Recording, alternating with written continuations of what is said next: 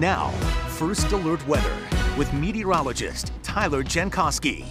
Good afternoon. It is a beautiful start to the work week. This is the National Life Camera looking at the eastern side of Camel's Hump. Look at all the snow there on the top of it, and actually the stake on Mount Mansfield has 99 inches of snow, so a lot of snow for so late in the season. Right now in Waterbury, it's 58 with full sunshine, not much wind. We already have 60 in Burlington and 60 in St. Albans.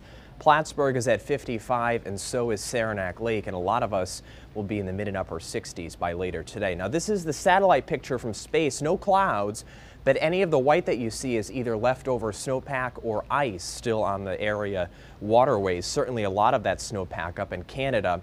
There is a storm over the southeastern U.S. extending up into the Ohio River Valley. This is the rain that will come in here on Wednesday. So it's still bright and warm through tomorrow. Just two beautiful days today and tomorrow. And the showers, actually some rain, more in the way of steady rain on Wednesday, going to showers on Thursday, and just a bit of a small complication for the weekend that we'll look at in a bit. Look at this shot from Jericho, the other side of the Green Mountains. A gorgeous view, and the 12-hour plan just keeps the sky clear. Temperatures mid and upper 60s in the Champlain Valley, and Futurecast has a similar story. There's just no clouds to go around today. It's a really nice day, wall-to-wall sunshine. Now tomorrow starts out with wall-to-wall sun, but this is 5 o'clock.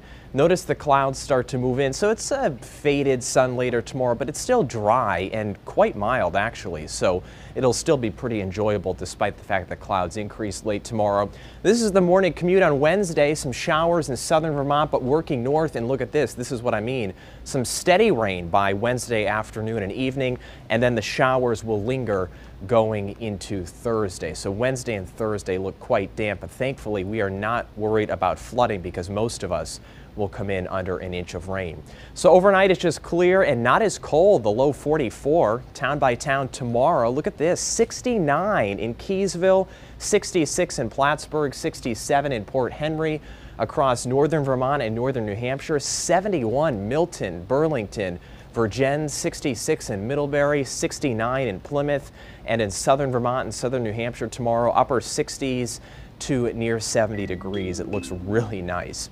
The rain is in here, starting as showers Wednesday morning, going to a steady rain by later on Wednesday. So we have the nuisance icon there, and also on Thursday for the showers, temperatures in the mid 50s. So at least it's not raining and in the 30s like we had a week or so ago. Then Friday looks nice to close the work week, sunshine, mid 60s.